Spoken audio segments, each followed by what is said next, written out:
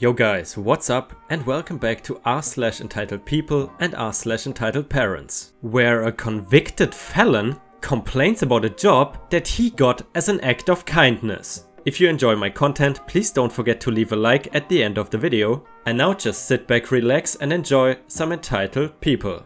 Entitled father and stepmom shave my head, mother is still mad. Context: my parents have been divorced for a long time. I have long thick hair that the family is creepily proud of. This happened back when I was about 12 years old.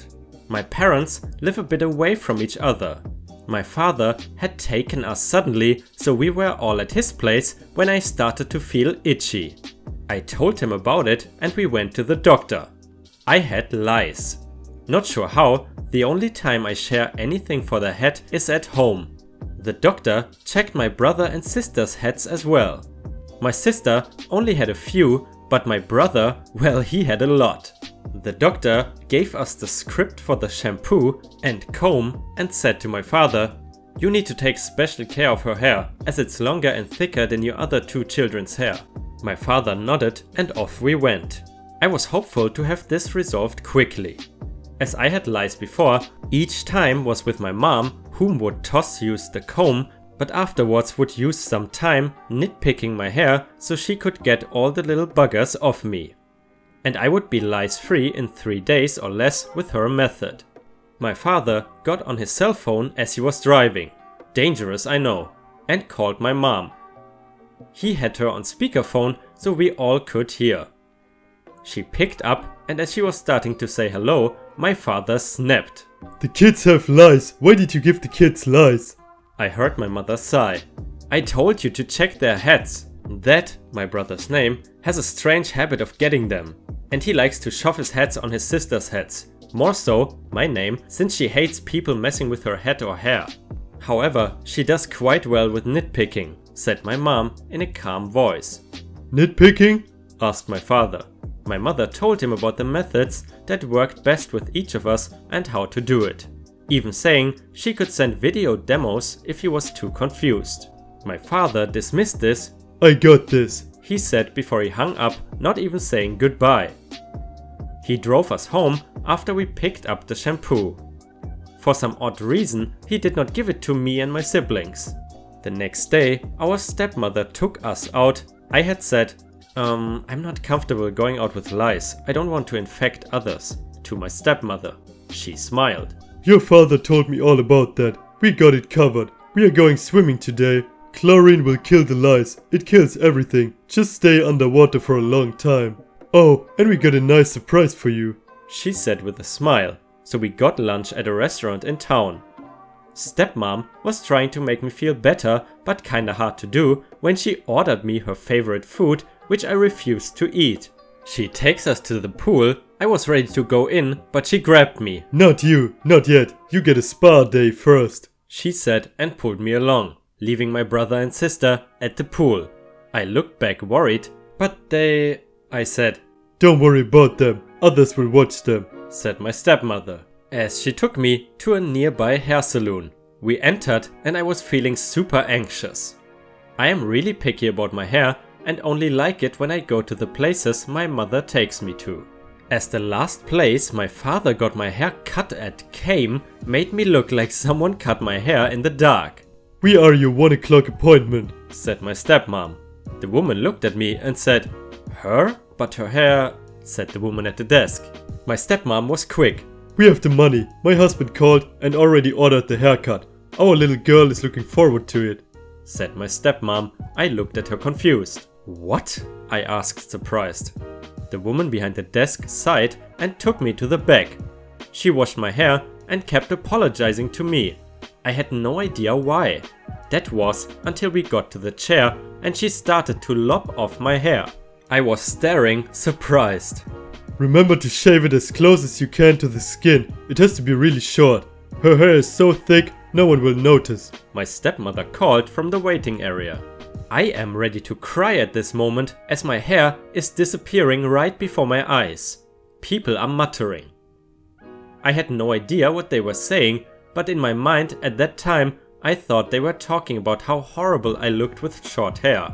After a while, since they had to cut my hair first, then buzz, since my hair was so long and wavy, I now had a haircut shorter than my brother's. I go back to my stepmom, who was paying the woman, whom asked, "What did she do wrong for her to get this?" She asked before giving me a lollipop. Nothing. I thought she would feel cooler this way, as summer is coming, said my stepmother. She then took me back to the pool and told me to soak my head to kill any leftover lice.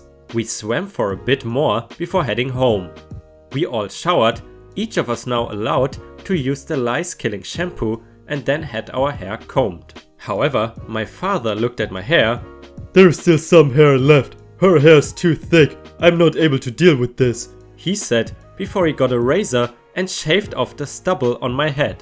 Well, I had no more lice, but I had no more hair either. I was upset by this and hid in my room for the rest of the visit, refusing to come out except to eat or go to the bathroom. Our dad dropped us off at my mom's a week later when she was not home. He wasn't stupid. He knew what she would do if she saw my head. Well, my mom got home and noticed we were already there, a few hours early. She was happy to see us until she saw my head. I can still hear her screams. She called my father over. He arrived about 20 minutes later. "What did you do to our daughter's hair?" she snapped, pointing to me as I was hiding my head under a blanket so not to show my hairless head. She had lice. I fixed it. She shouldn't have thick hair to begin with, he snapped. "You have thick hair, I have thick hair, so our kid is gonna have thick hair. You shaved her bald, yet did nitpicking with the other two?" she hissed. "No, just a comb. We still got lice," chimed my sister. No, you don't. And why should I? Kids shouldn't even have lice, snapped my father. My mother rolled her eyes. "You shaved your daughter's head because you were too lazy to do your job as a father? Do you know why your daughter's hair was so long?" snapped my mother. "'Cause you think she looks cute that way," snapped my father at my mother. My mother turned to me. "Tell your father why you were growing your hair," she said, more trying not to sound harsh with me. I peeked my head out. "I wanted to look like my favorite princess, Rapunzel," I said softly. My father gaped at me. "You told her to say that. She likes her hair like this," he cried. "Then why is she hiding?" snapped my mother. This went on and on for about an hour, until my father left in a huff, telling everyone that I wanted to be bald. I was crying at this point as I felt so misunderstood. My mother gave me a stuffed animal and told me to relax in my room. After an hour or so, my mom showed up with a poorly made yarn wig. "Honey, I called up some friends who are currently making you hair hats, so you can at least pretend you have hair. I know how much you like your hair. Now listen, I might be still mad at him, but don't you worry. Hair grows. You will have your hair back again in no time." I spent that summer wearing lots of funny hats. He tried to shave me bald a few more times after that, but my mom had told my siblings to not let him or my stepmother get near me with any hair cutting places or devices. And whenever my father tries something we won't like, my mother reminds him his mistakes will take months to correct. And if you ask about the time with my mom, she will growl about how she's still mad at him. You know, that story actually reminds me of Snow White, but taking that aside, that almost sounds like child abuse. Also, I did not know that hair salons allow people with lice to get their hair cut in there. But either way, let's continue.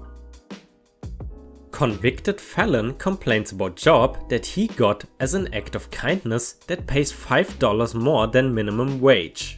Going to try to keep this as anonymous as possible. I met this person at a previous job I held, and even knowing they had a shaky history.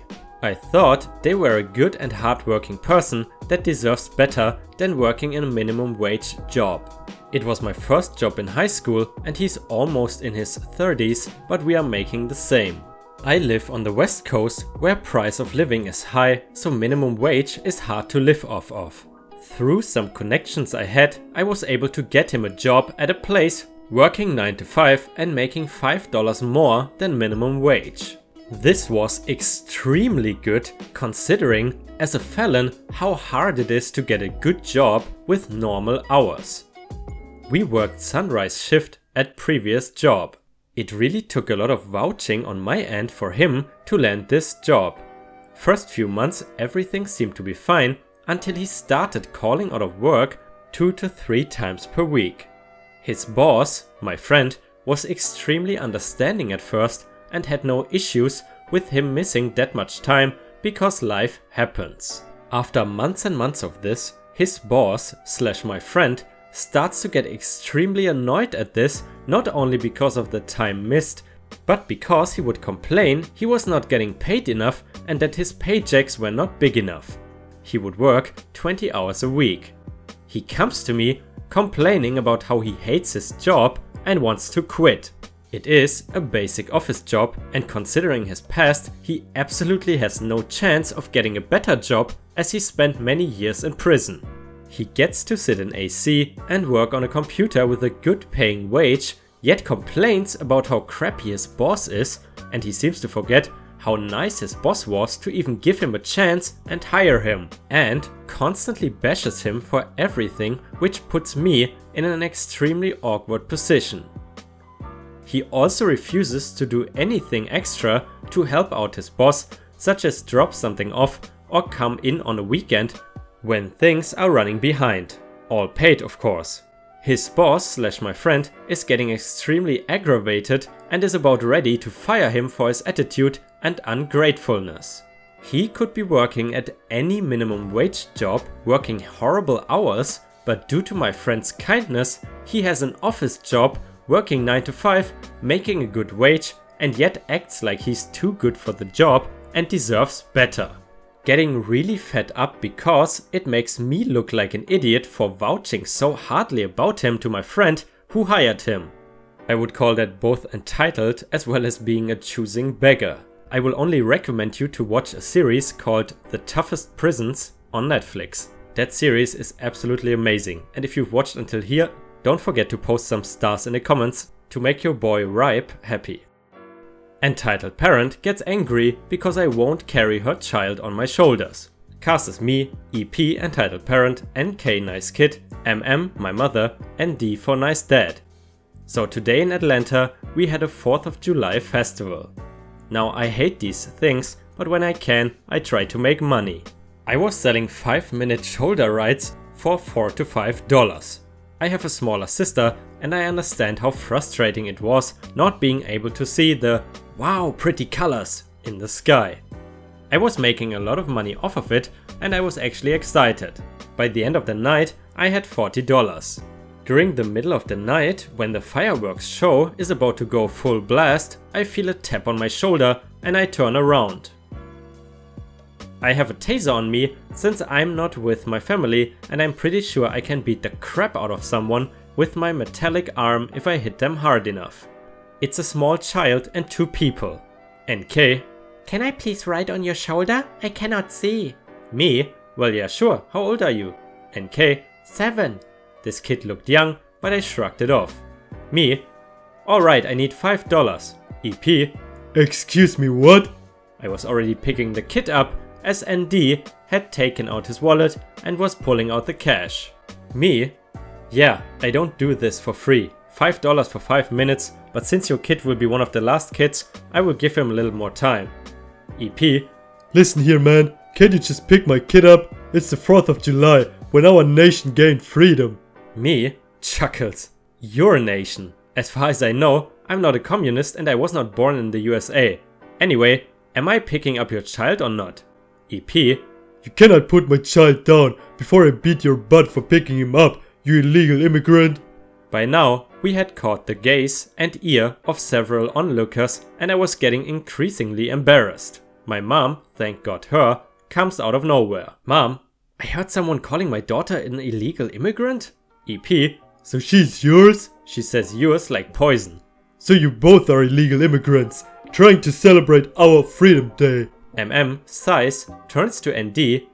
"Get your effing wife," talks back to EP. "First, my daughter was born in Canada and I'm from America. Making her a legal citizen due to the dual citizenship program. 2. She's literally making you pay money for something you could do for free. EP. Well, ND has a bad back, so... ND, who's finally had enough, hands me the 5 and a child who I put on my shoulders as the fireworks start. ND. Don't you dare lie about me having a bad back, you piece of crap. We are not even married, and yet I wanted you to have a nice time with my son, one last time on the 4th of July. The accident was 3 years ago, the divorce was 2. I'm filing a restraining order, and this time I'm not letting you see NK ever again if you're just going to try and lie about everything. The rest of the fireworks show. EP begged and pleaded with ND, but his price was firm. He thanked me after the show without looking at EP, gave me an extra $10 tip and left without EP, who drifted off somewhere to get drunk. I would have felt bad if she did not accuse me of being an illegal immigrant. Okay guys, not gonna lie, that story was kind of weird, but I just had to read it because I forgot to read a 4th of July story yesterday. So excuse me for that. Last story is gonna be from our own subreddit as well, posted by Stacy Rose 2 days ago. Found out how to deal with entitled people. Ignore them. I think I figured out a way of getting entitled people to leave you alone. This story I'm about to share with you happened to me today and I'm still laughing about it. As usual, I went shopping at Walmart and they have those smaller carts I love when you're not buying a lot. I grabbed a good cart that was not squeaky or making rickety noises while pushing it and was getting ready to go in the store. A lady came behind me and tried to grab my cart from me, saying, "Thanks, I will take that one." And I ignored her and pushed my cart out of her reach while continuing into the store. This lady had the nerve to follow me, yelling at me instead of grabbing her own cart. I go through produce, grabbing strawberries, putting them in my cart, and this lady is following me, yelling at me, demanding that I stop using my card. I just roll my eyes and continue my shopping, heading the next aisle while this lady was right on my heels. I grab bread and put a couple of loaves in my cart, and this lady is literally stomping her feet, yelling at me while I ignore her. She was calling me names and saying things like, "Are you stupid? I said it's my card." But I just ignored her and continued my shopping. Now, as this was going on through the different aisles, she started to get the attention of employees and customers alike. They see this crazy woman following me while I'm shopping, screaming at me to "Give me my card," while I'm just happily ignoring her and doing my shopping. At one point, another customer says, "Could you please leave that girl alone? She has the card and she's shopping, but you have no groceries and you're doing nothing but causing a scene." I nodded my head to the customer and mouthed, "Thank you," without saying it. He winked at me and the woman lost her crap. She's now screaming for a manager and the other customer is just standing there laughing. Then he says to her, "Lady, are you stupid? Just go get another card and leave this poor girl alone. She's not bothering you. Why do you have to bother her?" The woman looks at him and tells him to mind his own business, and he said, "Well, it is my business since you're harassing this girl for no reason in a public place." The woman screams, "But she took the card I wanted." And the man literally started laughing so hard I thought he was gonna fall over and says, "Is this what this is all about? You harassing this girl over a shopping cart? Go get another, you lunatic." Still laughing at her. The woman was making more of a scene, screaming for a manager, but the man and I continued on our way doing our own shopping. She was still following me in the store and the man chose to stay near because this woman was crazy. I am ignoring her and singing the songs that are on the Walmart radio, determined to not let this lady get to me. When I arrived at the juice aisle, there was a worker there and she saw this woman following me, screaming at me, and sees that I'm just shopping, so she stood up from stocking and says, "Ma'am, I'm gonna have to ask you to stop harassing our customers." The woman goes off on her, telling her, "She stole that card, I wanted to use it." To which the employee says, "There are other shopping carts, you're not entitled to the one she's using. Please leave her alone or I will have to call my manager and see what he has to say about all of this." I move further down the aisle, grabbed the juice I wanted and moved to the next aisle. This time, the lady did not follow me, so I stopped and listened. She was arguing with the employee and tells her to hurry and call the manager. The man who was shopping near me says, "She's a nutcase, isn't she?" I smile and say, "Yes, she tried to grab the card out of my hands when I had it first. And normally, I would simply give it to someone if they are not rude, but she was rude right off the bat, so I decided to ignore her." He then says, "Smart move, she's still arguing with the employee. Now might be a good time to escape while you can." I agreed and made it to the other aisles I wanted to get to before checking out, with her even seeing me. When I get to the front, I started loading my stuff on the belt so I could pay when I saw her again. She was still with the employee I left her with, and this time she was with a man who I think was the manager. She's yelling at him, and I tried not to make eye contact, but she saw me and screamed, "That's her! That's the girl that stole my card!" The manager looked at me, then back at the lady, and said, "Ma'am, it's clear she was using that card. Why couldn't you just grab another card? According to my employee, you were harassing that young woman. Are you really gonna make me get the security to go through the security feed to see if what you're claiming is true?" She then stomped her foot like a child, saying, "But I wanted that card!" The manager said, "So I cannot just force another customer to give you the card you wanted when they were using it first. If you don't calm down, I'm gonna have to ask you to leave the store." I got to the cashier, a nice old woman that I always liked, and she was looking at the scene in front of us. She asked me about it and I told her. She said, "What did you say to her?" I said, "Nothing, I just ignored her while I was shopping, hoping she would get the message." She smiled and said, "That's the way to do it, honey, I'm so proud of you." And she continued to ring me out while we made small talk. After my groceries were bagged and I had paid, I started to leave, but the manager stopped me and said, "Miss, I'm really sorry about what happened to you. Is there anything we can do to make it up to you?" I smiled and said, "Just make sure she isn't out there when I go to my car, please." He said sure and called over a cart pusher to walk me out to my car. I thanked the manager and left the store. I did not see that lady when I left and I was glad.